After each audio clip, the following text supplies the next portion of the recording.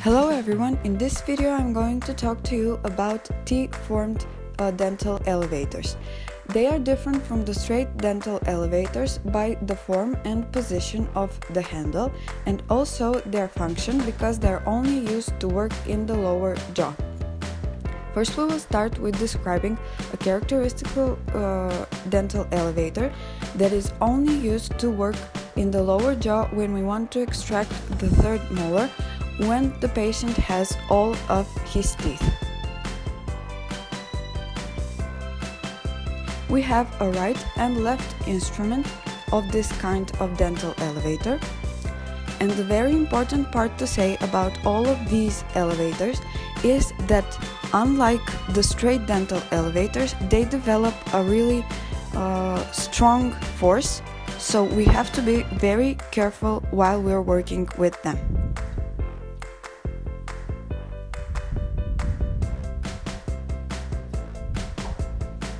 Next, we will talk about the elevator that is called a Barry elevator.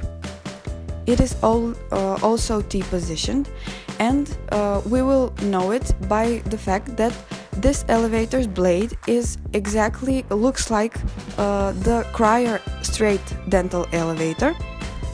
The only difference is the form of the handle, and this dental elevator is much stronger than the Cryer elevator. Next we will talk about the elevator that is called a winter dental elevator. We can see that the blade is positioned by 120 degrees, and like all the others, it is used during extraction of teeth in the lower jaw.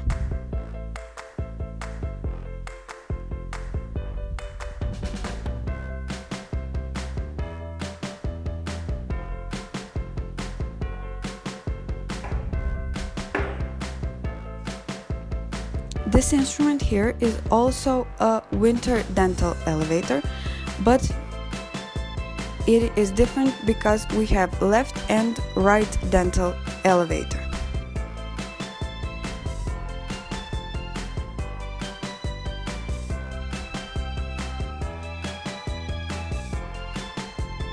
If you liked our video, don't forget to subscribe and comment below. Thank you so much for watching.